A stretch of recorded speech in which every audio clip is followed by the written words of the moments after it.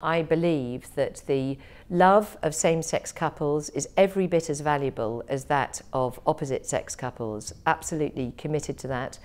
But nevertheless, my own view actually is that marriage in the biblical sense is very clearly, from the many Christians who wrote to me on this subject, in their opinion, can only be between a man and a woman. I don't actually agree with them. I don't agree with them, to be specific.